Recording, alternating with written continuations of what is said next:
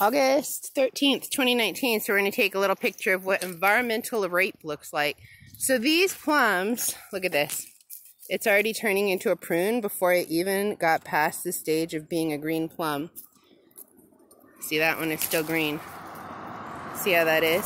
Pup, pup! They should still be growing.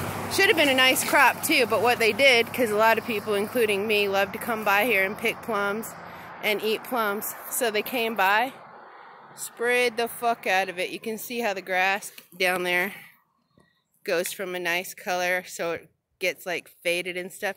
And so I think they possibly, there's a likelihood from what I've seen and heard that they spray the fields to quick dry them at times when they're not supposed to. And definitely the creepy neighbor told me that they spray the garbanzos to quick dry them. So this is a little example of environmental rape that they did because they're doing starvation. And then, oh, there's the dude with the, oh, it's not an eagle, it's a skull. That was Teal Car dude, hand delivery. So it's a skull, so technically he's one. I don't know what the fuck the deal is. Just because you're a one doesn't mean you're a good one. So yeah, this is environmental rape, and it's a starvation game to make it so that we can't come down here and pick wild plums because there won't be any.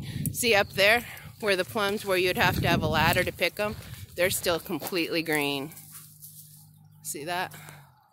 Completely green up there. The fruit is. You can even see up there.